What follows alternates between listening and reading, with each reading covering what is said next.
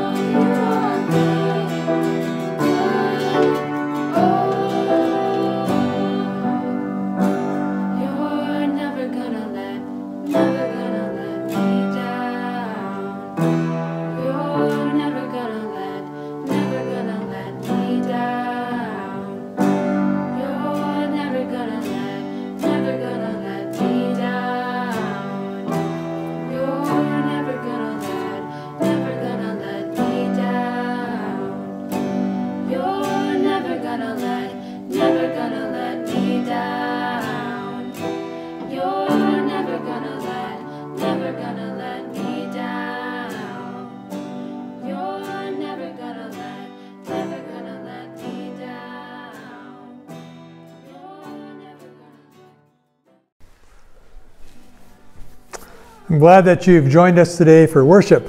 Before we jump into worship, we invite you to just take a moment to center yourselves, just to breathe a little bit.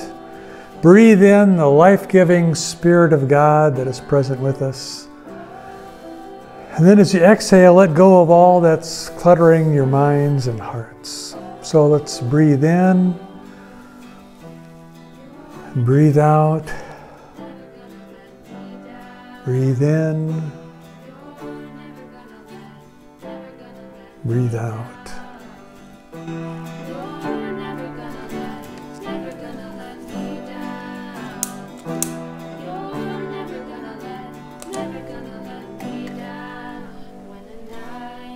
We begin our worship in the name of Father, Son, and Holy Spirit. Amen. I'm thankful for our young people who have been creating music for us to enhance our worship. It means so much to have that. Well, let's continue our worship with confessing our sin and hearing God's promise of forgiveness. Lord, we confess our failure to trust, our giving in to fear, our thoughts, words, and deeds that have kept us from loving you with heart, soul, mind, and strength, and loving our neighbors as ourselves. Have mercy on us. Hear the good news. The Lord is gracious and merciful, slow to anger and abounding in steadfast love. In the name of Jesus Christ, your sins are forgiven. Amen. Well, we've been following this thread through the scriptures, this bigger story, and much of it is focused on promises. Most recently, we've looked at the story of Moses. Moses guides his people into this new relationship, new way of understanding who God is. This covenant that God says, I'll be your God, you be my people. And he gives them the commandments we heard last week to help flesh out what does this mean in my daily life to live in this covenant. And last week we looked at what happens when we forget, when we get sidetracked from that. And we're reminded throughout all this that this is a journey that we're on, a process we're going through. was true for the ancient Israelites, just as true for us today. So let's sing a song. It uses that metaphor of the journey that we are sharing.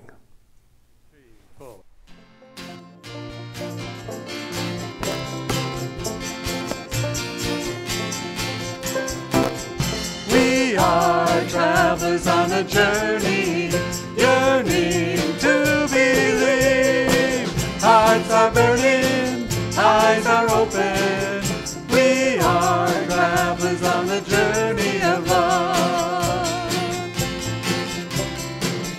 What is life really all about? In the struggle of faith, hear the word reaching out to you. Jesus is alive today. We are travelers on a journey, yearning to believe. Hearts are burning, eyes are open. We are travelers on a journey of love. We are blessed in the gathering, at the table of grace, free to see in another's pain the face of Jesus here today.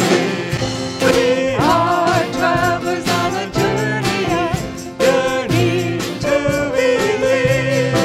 Hearts are burning, eyes are open. We are travelers on a journey of love. We are travelers on a journey of love. We are travelers on a journey of love.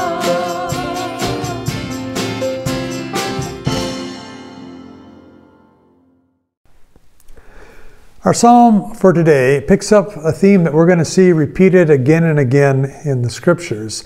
The theme of great reversals, how the downtrodden are lifted up, how the weak become strong, the poor become rich, the barren are given life. It's a psalm about hope, about the God who can do things that seem impossible. So Psalm 113. Well, let's read it responsively. I'll read a part and invite you to respond. Hallelujah, give praise, you servants of the Lord. Praise the name of the Lord. Let the name of the Lord be blessed from this time forth and forevermore. From the rising of the sun to its going down, let the name of the Lord be praised. The Lord is high above the nations, God's glory above the heavens.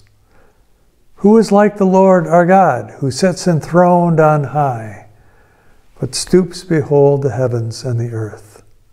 The Lord takes up the weak out of the dust and lifts the poor from the ashes, enthroning them with the rulers of the people. The Lord makes the woman of a childless house to be the joyful mother of children. Hallelujah.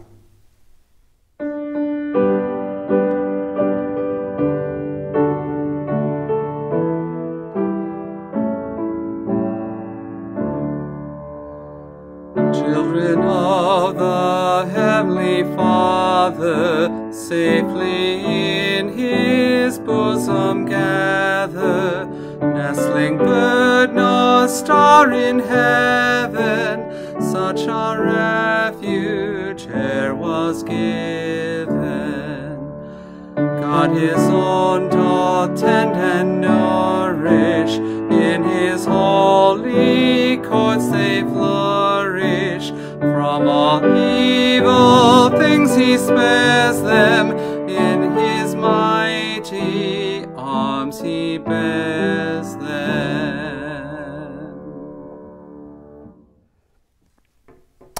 All right, so let's get back to this epic story of the Bible as we trace this storyline that weaves all these stories and books together. But let's do a little review, see where we've been so far. It started back with creation. All was created good, but soon there was a brokenness of sin that changed everything. And the rest of the Bible traces the story of how God will restore and redeem His broken creation. It's a story about love that will not let go. A story about faithfulness to promises. We saw the promise first to Abraham, right? A promise that through Abraham, God would bless the entire world. And this passed on through the generations, through difficult times. There were these 400 years where they ended up being slaves in Egypt. And then we heard a couple weeks ago about the Exodus, this defining moment of liberation, the birth of a people, followed by this wilderness wandering for 40 years, in which in many ways was sort of the adolescent period for them to learn the rules, test the boundaries, see what this relationship was all about. And that's what takes the first 5 books of the Bible, gets you that basic storyline. Now from there, we have to take some jumps here if we're going to get through the Old Testament before Christmas.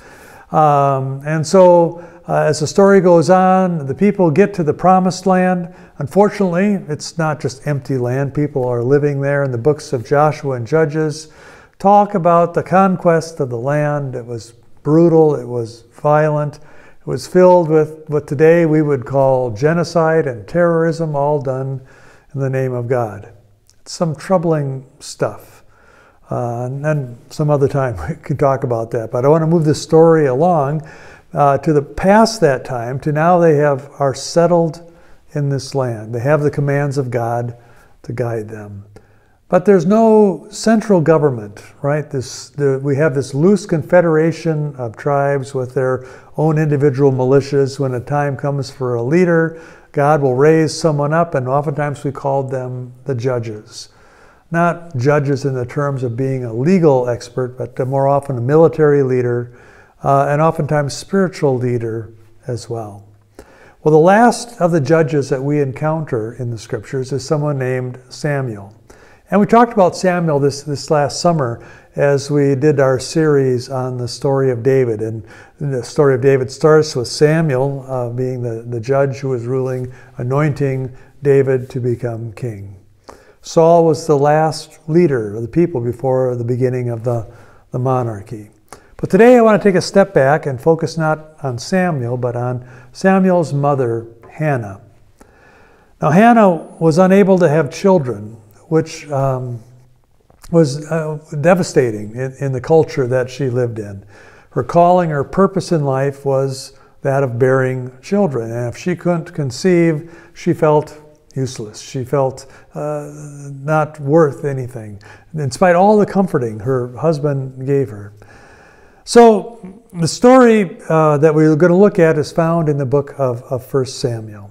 And as we pick up our story, Hannah is deep in grief. All right, and all the emotions are there. There's sadness and anger and bargaining, and she comes before God and she strikes a bargain. She says, "If you will just give me a child, I will return the child in service to you." And so she goes to a place of worship to pray. The priest mistakes her despair for drunkenness, but once she straightens him out on that, he assures her that God will indeed hear her prayer. And she goes home, finally comforted.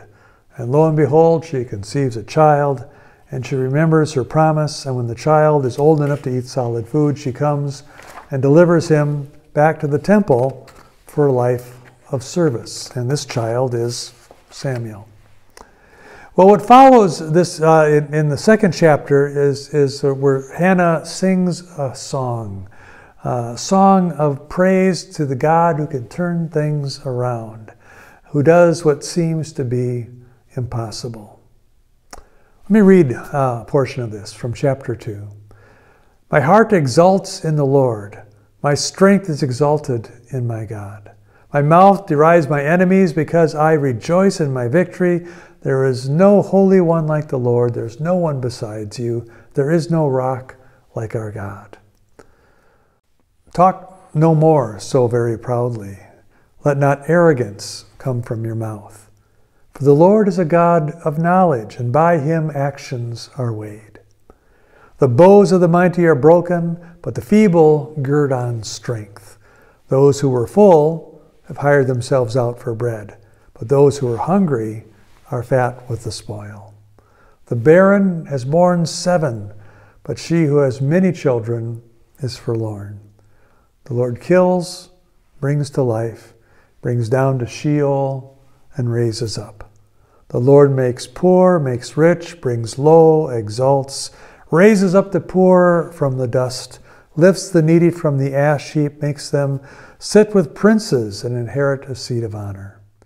For the pillars of the earth are the Lord's, and on them he has set the world. He will guard the feet of his faithful ones, but the wicked will be cut off in darkness, for not by might does one prevail. All right, so that's the song that Hannah sings. But what does that mean for us? What's our takeaway from a song like this? That we should strike bargains with God, that because God might cut us a break if we give up something precious to us? No, I don't think that's the point at all. I mean, although there are people who believe that. It's sort of a foxhole theology, right? And we get desperate, we make a promise, and then we have to follow through with it. I believe that God wants and desires to bless us with life and with wholeness. We don't have to somehow weasel it out of God. So then, why is life so hard and so unfair at times? It gets back to the underlying issue here, right? This brokenness of sin that makes life hard and unfair. Why some prayers get answered and some don't remains a deep mystery to me. But I don't believe it's about technique or volume or style in order to get the desired results. We pray because relationships need communication. Open, honest communication. Sometimes it's easy, sometimes it feels impossible. But that's how relationships are, right? The thing is, God can take our sadness or our anger or our bargaining or whatever it is that we throw God's way. We look at the hurt, the brokenness that's all around us, and we ask, or we even demand, why is this happening? What I hear the Scriptures giving us is not an easy answer, though. It's not a recipe for getting what you want, but it's this witness that we are given that it's not just us who are feeling that way. It's not just us asking this question about why is life hard or unfair. We are in good company. And there are moments then when we get glimpses, reminders of where this whole story is ultimately going, this point where all things will be made right. For now, we just get glimpses, a light that appears in the darkness. Miracles remind us that we aren't alone, that pain and hurt and sorrow will not be the last word, that healing and comfort and joy will prevail in the end. Hannah's song reminds us that the story is not over yet. God is still at work. God's love will not end. There will come a day when there will be no more tears. But until that day, we walk together, reminding, comforting, bearing each other's burdens, sharing each other's joys, proclaiming the hope, giving thanks to God who never gives up on us. Now, Hannah's song will be repeated through the centuries in different ways, in many variations on this theme of a God who comes in to impossible situations and turns things around. Right? The God who brings light to the darkness, brings hope where there is despair, healing where there is brokenness, forgiveness where there is sin, life where there is death. You know, and it's all wrapped up in this one that we know as Jesus. A promise given to a frightened teenager named Mary that God was about to do something amazing in her life. That God can enter into our experience, right? All of it, even suffering and death, that we might know the depth of God's love for us. Amen.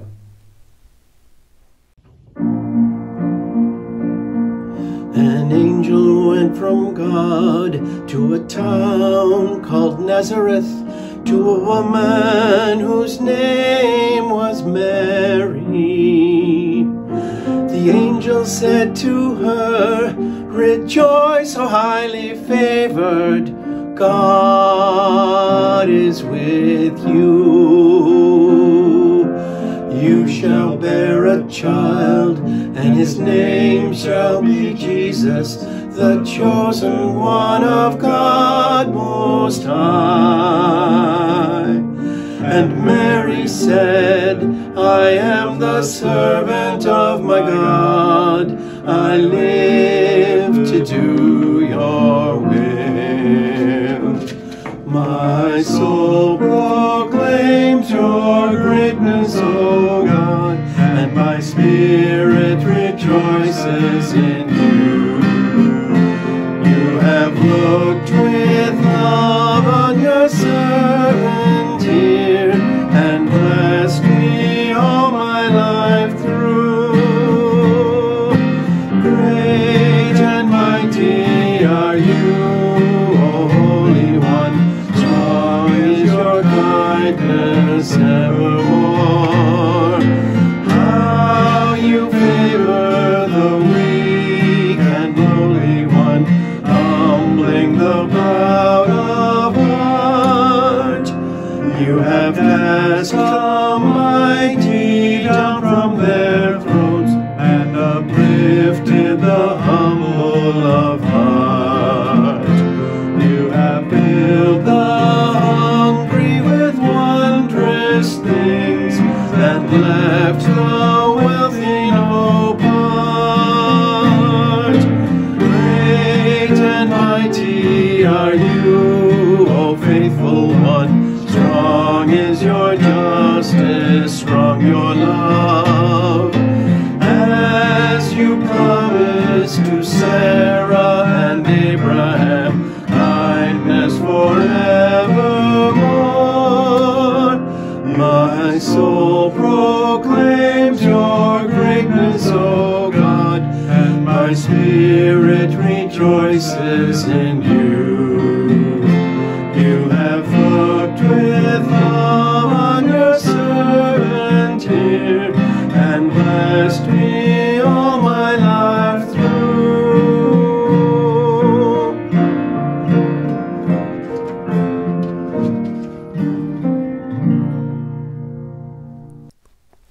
Let us confess our faith together using words of the Apostles' Creed. I believe in God the Father Almighty, creator of heaven and earth. I believe in Jesus Christ, God's only Son, our Lord, who was conceived by the Holy Spirit, born of the Virgin Mary, suffered under Pontius Pilate, was crucified, died, and was buried. He descended to the dead. On the third day he rose again. He ascended into heaven. He's seated at the right hand of the Father, and he will come to judge the living and the dead.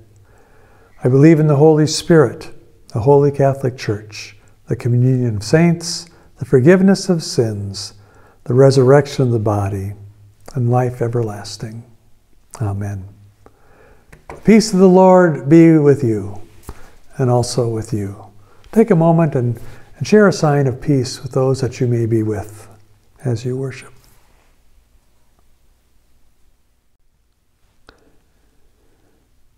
Well, let us continue our worship with a time of prayer, and to help center us, we want to use a song. Change my heart, O God. Change my heart, O God, make it ever true. Change my heart, O God, may I be like you. Change my heart, O God, make it ever true. Change my heart, O God, may I be like you.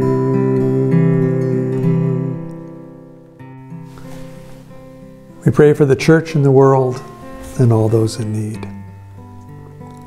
Lord, waiting is hard.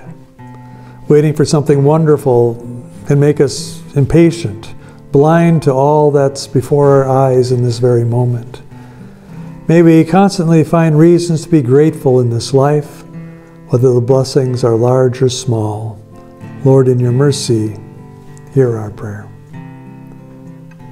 We pray for those who desire children but are unable to have them.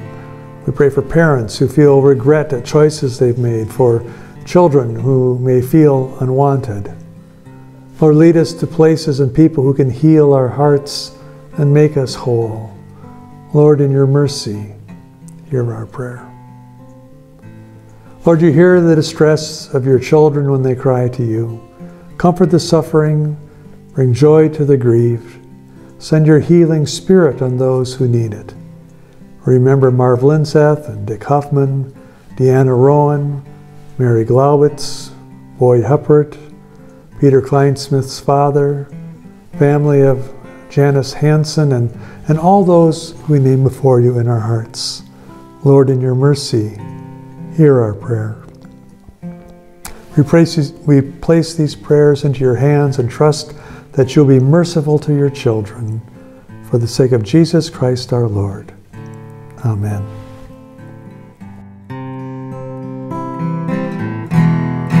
You are the potter, I am the clay. Mold me and make me, this is what I pray. Change my heart, O God, make it ever true. Change my heart, O God, may I be like you.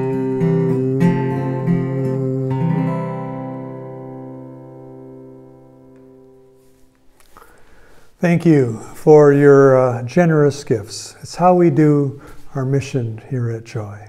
Let us pray. Lord, you gifted us with riches far beyond what we deserve. We never run out of reasons to thank you. Accept these offerings of our lives, our resources, and use them to bless the world in need of your loving example. In Jesus' name we pray. Amen. We continue with Holy Communion. We gather around the Lord's table, but it's not just us, right? All around the world, brothers and sisters are coming together, many in homes just like you are, to experience grace and forgiveness and feel connected and closer to God. You may have noticed I use this wooden bowl that has the bread in that we use for communion. I don't know if you know the story of this. This actually comes from Malawi. And I like to use it because it reminds us of how big this family of God really is. The Lord be with you and also with you. Lift up your hearts. We lift them to the Lord. Let us give thanks to the Lord our God. It is right to give our thanks and praise. It is indeed right, our duty and our joy, that we should at all times and in all places give praise to you, Almighty and merciful God, through our Savior Jesus Christ, who on this day overcame death and the grave, and by his glorious resurrection opened to us the way of everlasting life. And so with all the choirs of angels, with the church on earth and the hosts of heaven, we praise your name and join their unending hymn.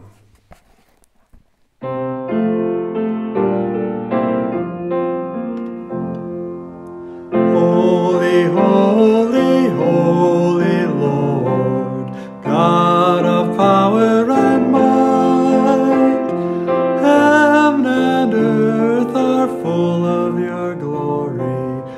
Hosanna in the highest. Blessed is he who comes in the name of the Lord. Hosanna in the highest. Hosanna in the highest. Holy and mighty, merciful Lord, heaven and earth are full of your glory. In great love you sent to us Jesus, your Son, who reached out to heal the sick and the suffering, who preached good news to the poor, who on the cross opened his arms for all. On the night in which he was betrayed, our Lord Jesus took bread. He gave thanks and broke it and gave it to his disciples and said, "Take and eat. This is my body given for you. Do this in remembrance of me." The same way after supper, he took the cup. Again, he gave thanks. He said, "Drink of this, all of you. This cup is the new covenant in my blood, shed for you and for all people for the forgiveness of sin. Do this in remembrance of me." With this bread and cup, we remember your word dwelling among us, full of grace and truth. Remember our new birth and his death and resurrection. We look with hope for his coming. Holy God, we long for your Spirit. Come among us, bless this meal. May your word take flesh in us. Awaken your people. Fill us with your light. Bring the gift of peace on earth. All praise and glory are yours, Holy One of Israel, Word of God incarnate, power of the Most High, one God, now and forever. Amen. Let us pray as our Lord has taught us. Our Father, who art in heaven, hallowed be thy name.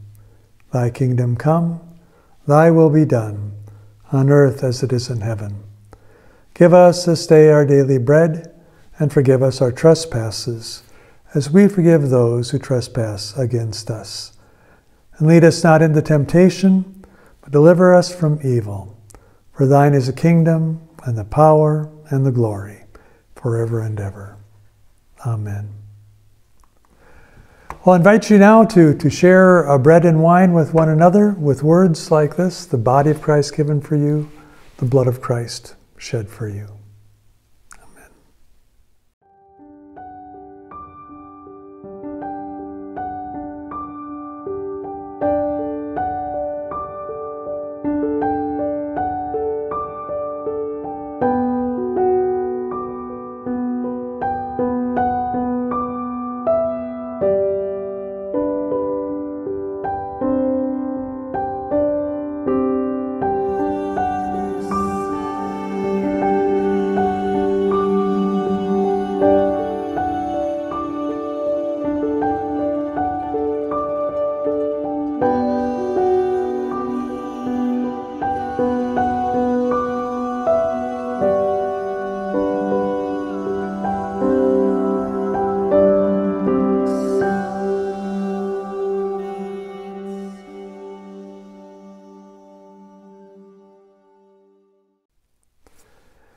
Now may the body and blood of our Lord Jesus Christ strengthen you and keep you in his grace, now and always. Amen. Well, keep our young people who are in the process of confirmation in your prayers. This weekend they're coming in, some yesterday, some today, one family at a time, sharing their faith statements, making promises, receiving blessings. We'll be recording it and sharing some of that with you next week as well, so you can be a part of this as well. Again, I encourage you to make use of the Joy Church at Home resource, discussion questions that help us dive in a little deeper and reflect on what it is that we heard in our worship experience, and apply it to our lives. We continue to have live screenings of our online worship for those of you who don't have computers at home. You're welcome to join us in the sanctuary Sunday mornings, 9:30. If you haven't made your plan on how to vote, I know the deadline for absentee ballots may have already passed. But figure out what you're going to do, how you're going to make your vote count this year. And keep wearing those masks, right? Don't go out unless you have to. The numbers are just not looking good at all. We are in very much a crisis time here, especially here in Wisconsin right now. It's not a time to be relaxing. So love your neighbor, wear a mask. Following worship today, again, we'll continue. We'll have our little Zoom fellowship, and the link is in our worship resource email. Let's receive the blessing. Almighty God, Father, Son, and Holy Spirit, bless you now and forever. May the Lord bless you and keep you. The Lord make his face shine upon you and be gracious to you. The Lord look upon you with favor and give you peace. Amen. All right, people, let's stay at home and serve the Lord. Thanks be to God.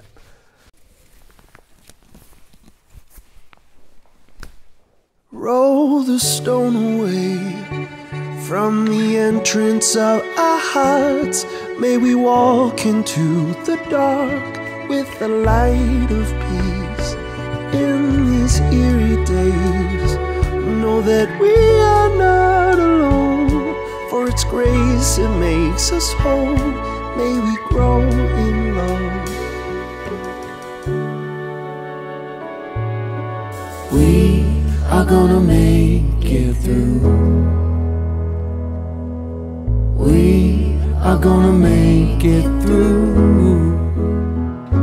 Love will do what it takes to get me to you. We are gonna make it through. Life is a mystery. We cry Hosanna in the dark. From the pit of death, you are our hallelujah song. Surviving history, Easter give life a brand new start, healing all our broken hearts and resurrects our hope. We are gonna make it through. We are gonna make it through. Love will do what it takes to get me to you. We are gonna make it through. Life may be a mystery, but we can't ignore the need. You've got one life. Life may be a mystery, but we can't ignore the need. You've got one life. So come on, won't you love your neighbor? Won't you love your neighbor? Come on, you gotta stay home for your neighbor. Won't you love your neighbor? Won't you love your neighbor? You gotta stay home for your neighbors, 'cause we are gonna make it through.